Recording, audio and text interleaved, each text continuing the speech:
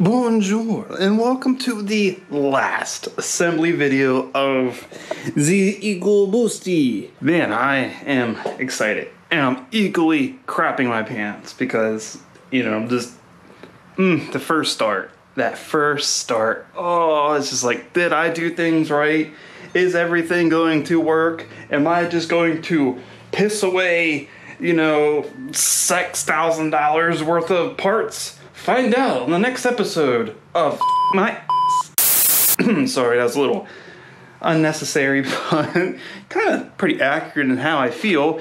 Anywho, in this video, we're going to finish up assembly. And as you can see, it looks a lot different than you may last remember. That's because I've been busy behind the scenes getting some of the odds and ends stuff done. So I have all the pulleys on, except this one because I'm missing a bolt. It's somewhere in here. I'm guessing it fell back there somewhere, but whatever. So working on that. The crank pulley is on and torqued. This stuff's on and torqued. Alternator's on and torqued. Head temperature sensor there in place. High pressure fuel pump's on. Vacuum pump. This thingy, breather, oil separator, knock sensors are on. I still have to obviously, in the oil filter housing, I still obviously have to put the fuel rail on, the fuel lines, the turbo, the cooling lines, all the coolant lines to the turbo, and all the other stuff up here, and the wiring harness, which is what's left, and that's what we're going to work on in this video. So let's go ahead and get started, shall we? There we go.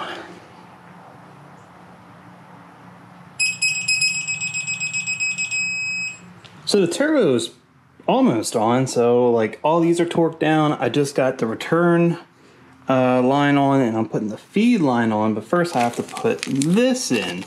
The little strainer piece that goes in the hole there for the feed line. I thought I could get away with reusing the one I had, but, come on.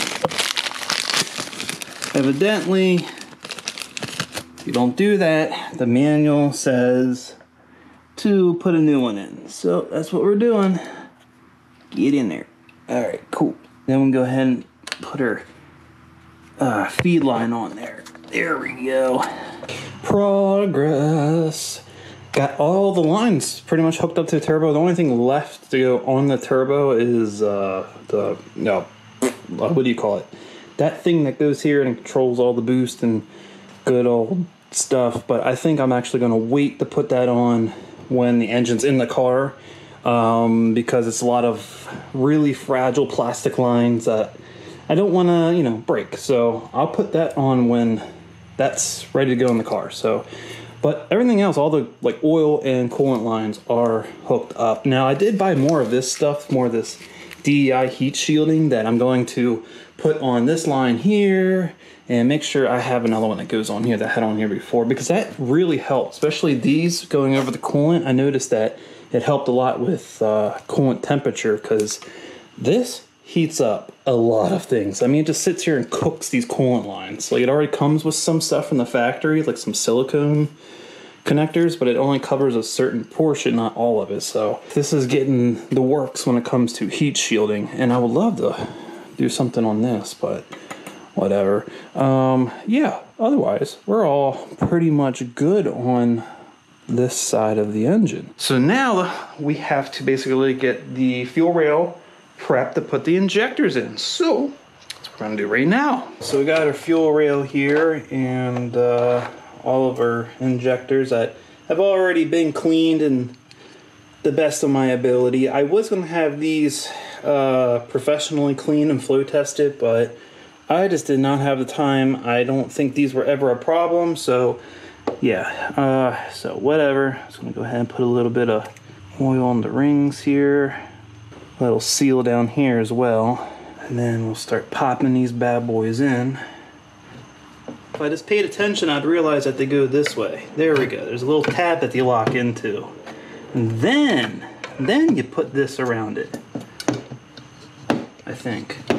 It's pretty bad that I forget how this goes. Oh, I see. There's springs. So when you, that's why, because these have a weird torque setting, and I guess that's why, because when you torque these down, it pushes these down and keeps resistance, or keeps, you know, pressure on the injector. That makes sense.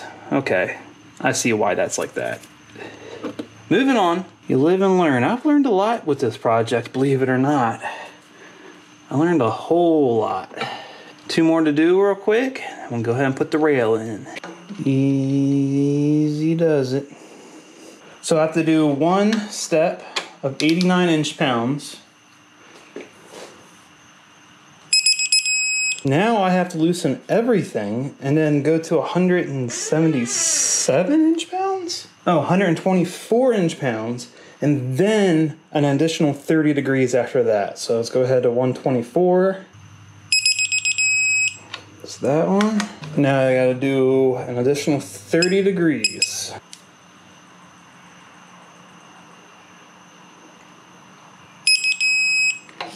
And there we go.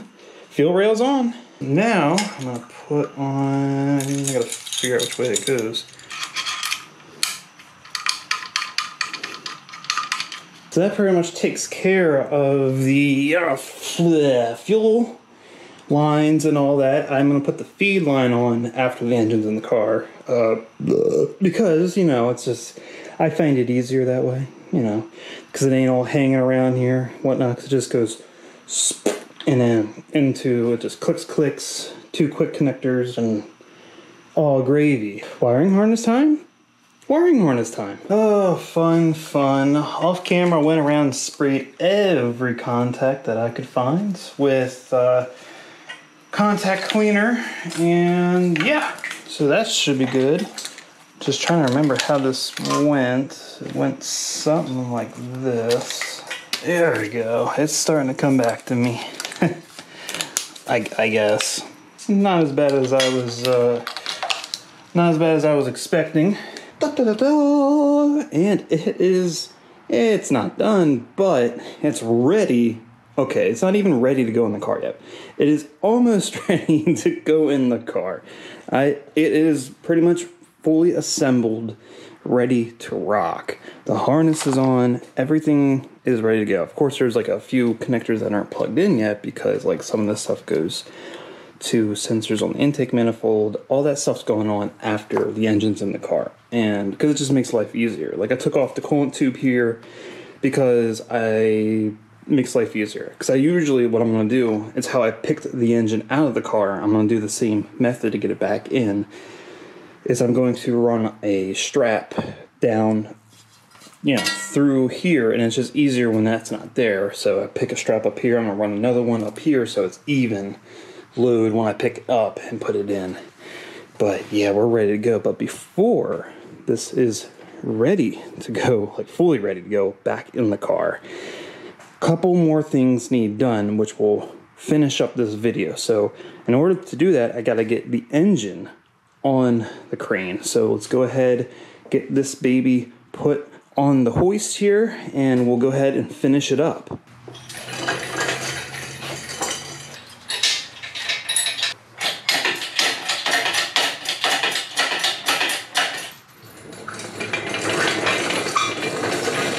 Alright, now the fun part. The last fun part. That's not true, there's a lot more fun to come. This is an important part. Just gotta make sure everything back here is nice and clean. This is my last opportunity to do so. And let's get our new seal here. Instructions. And you know, I just spent a few extra minutes here just trying to figure out exactly how I'm gonna execute this, because see how these are? This inner brown piece here, I actually just spent time massaging this outwards like that, but it's flat when you first get it.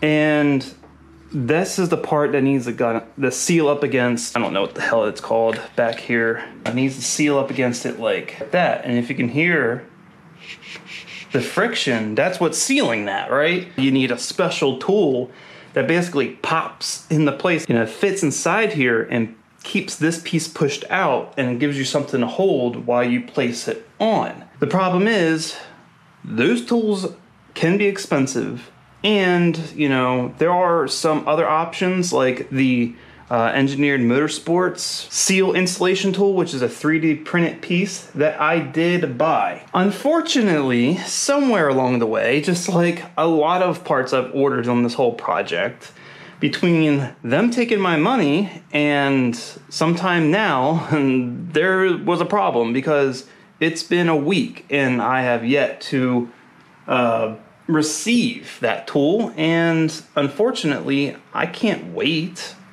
for them to decide that they're going to send me it or not. So I've developed a strategy to do this myself, my way. Receive that tool. So just to be clear, I actually did receive the tool I ordered from EMS. The problem is I didn't even know they sent it out. They never sent me anything about it being shipped, and I didn't have any tracking information, so I didn't even know it was coming that day. It did come later this day that I did the video, which sucks because had I known it was coming this day, I would have waited so I could have used it, because it did cost me, you know, $40-some shipped, and that sucks because I never did use it. So EMS, guys, if you're watching this, please provide tracking information for your orders. It would be so helpful. Remember, there's always 3 ways of doing things: the right way, the wrong way, and then there's the way that just works. And that's what we're choosing to do today. The way that works. I don't care how it gets done, as long as it gets done. All right, got my silicone on there, so it is a slight race against time to make sure that it doesn't, you know, dry before you do things. So let's go ahead. Gotta be very careful.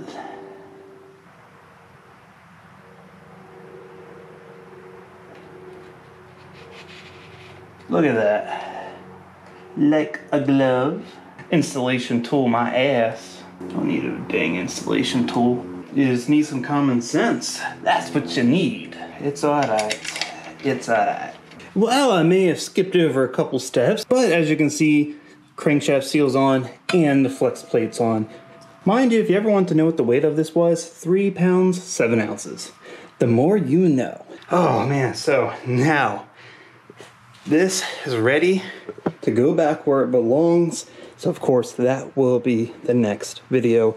But I think this finally wraps it up for the assembly of the Ecoboost, and it definitely wraps up here for this video. So as always, if you liked the video, please give it a thumbs up, share with everyone you know. If you want to see more content like this and you haven't already, go ahead and subscribe to the channel. Keep a lookout for next Karz Kreated video.